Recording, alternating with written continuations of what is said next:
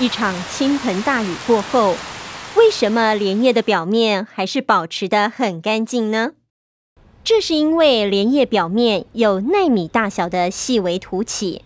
使得水与叶面形成很大的接触角。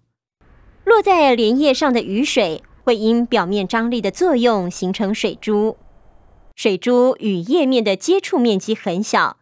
只要叶面稍微倾斜，水珠就会滚离叶面，这说明了莲叶表面具有疏水性。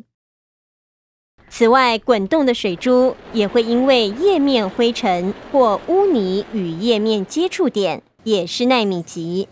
就很容易把灰尘污泥的颗粒一起带走，达到自我洁净的效果。